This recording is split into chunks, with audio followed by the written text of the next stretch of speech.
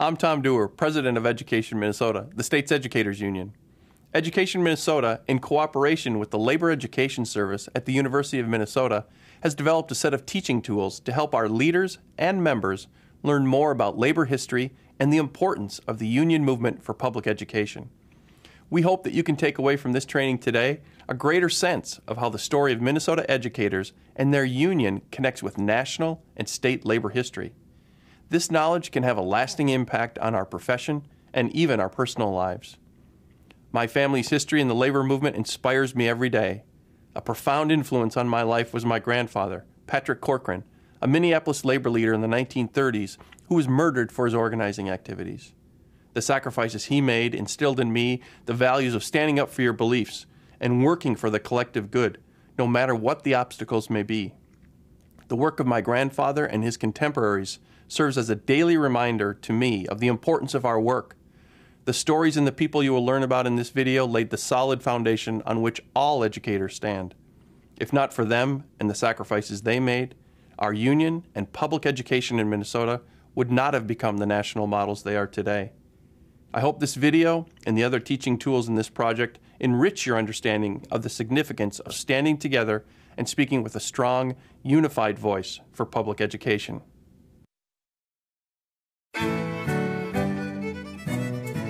Education Minnesota, the union of 70,000 educators. We are teachers, education assistants, secretaries, custodians, bus drivers, higher education faculty, and more, working in public schools, state residential facilities, and college campuses in nearly every community in the state. For almost 150 years, Education Minnesota and its predecessors have been a strong voice for educators and students. You may work in Ada or Zumbrota. Your classroom or work site may look over the farm fields of southwestern Minnesota or be on an urban college campus. Wherever you are, you benefit from our legacy.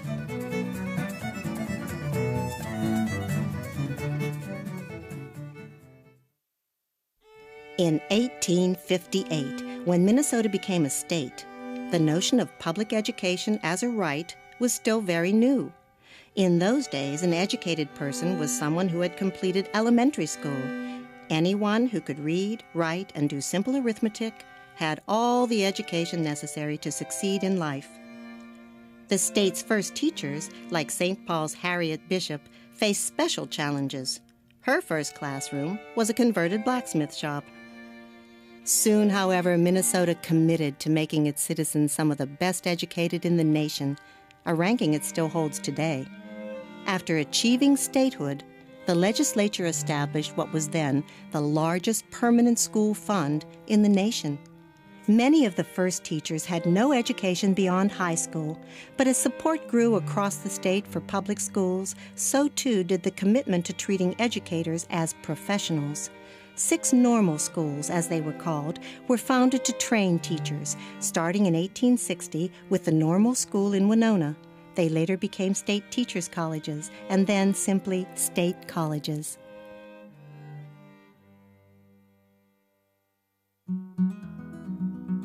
Educators themselves decided they needed to organize to increase their professional growth and development. They also recognized the need to advocate for public education.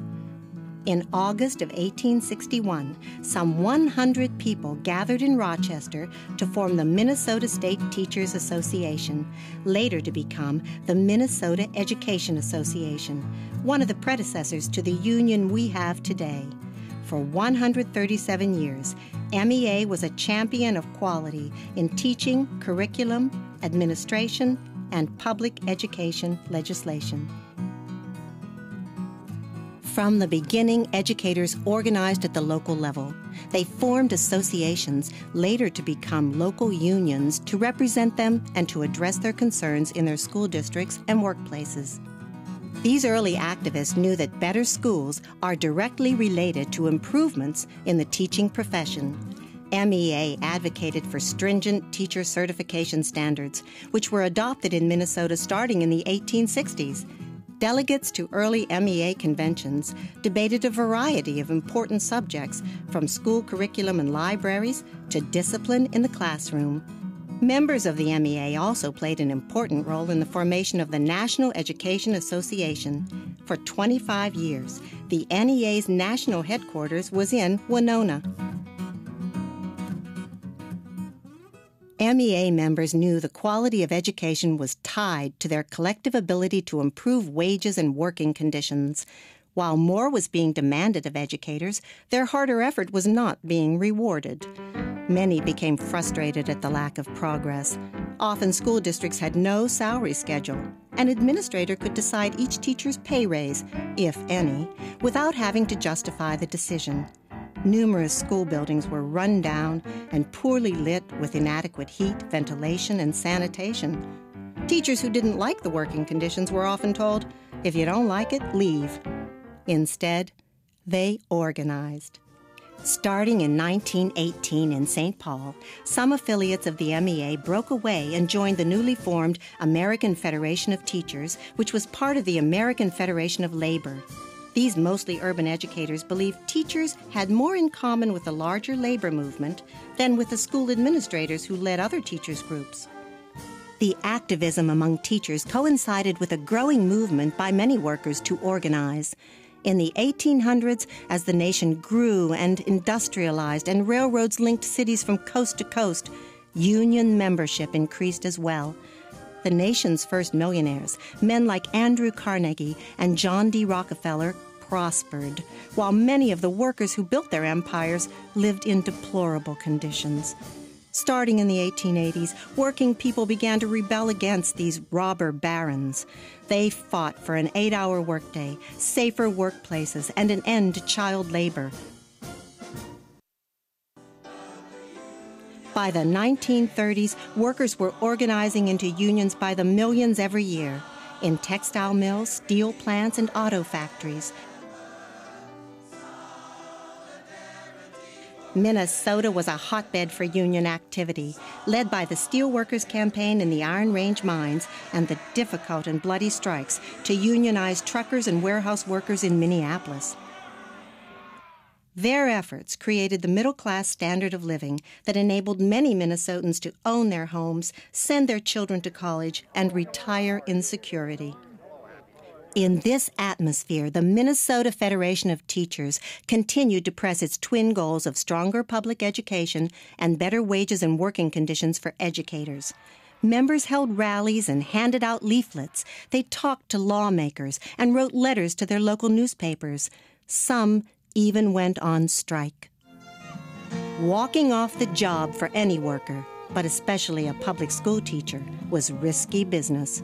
In 1935, as thousands of workers demonstrated demanding a voice on the job, Congress passed the National Labor Relations Act. The NLRA made it the policy of the United States to encourage collective bargaining. It set up a process for most workers in the private sector to form unions, negotiate contracts, and strike if necessary. However, the NLRA did not extend to public school employees or others who worked in federal, state, and local government. So when St. Paul public school teachers walked off the job in the fall of 1946, they risked losing everything. Their courageous action was the first organized strike by teachers in the nation's history. Frustrated with falling down classrooms and a lack of textbooks and other basic materials, the St. Paul teachers called it a strike for better schools. Though their action was illegal, the teachers won many of their goals and kept their jobs. One reason the St. Paul strike succeeded was public pressure. City officials were embarrassed by the massive media coverage the walkout received.